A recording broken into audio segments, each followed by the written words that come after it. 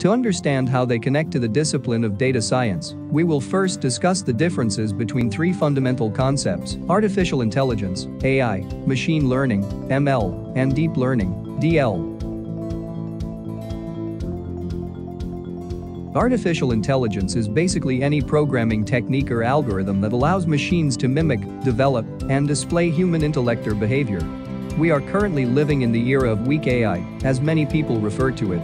The technology is still in its early stages, but it is predicted to make computers capable of performing anything and everything humans do in the era of strong AI.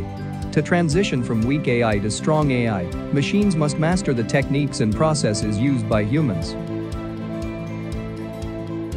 This is beneficial in this attempt. Computers are broadly classified as machine learning. Machines learn in one of two ways: supervised or unsupervised learning. In supervised learning machines, unsupervised learning machines can teach you how to forecast outcomes with the help of data scientists. When robots can draw meaningful inferences from vast amounts of datasets, they display the ability to learn deeply.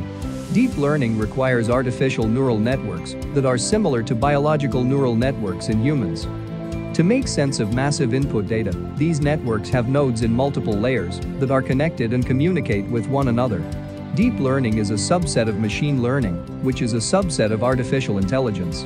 These three technologies assist scientists and analysts in interpreting large amounts of data and are thus critical for data science.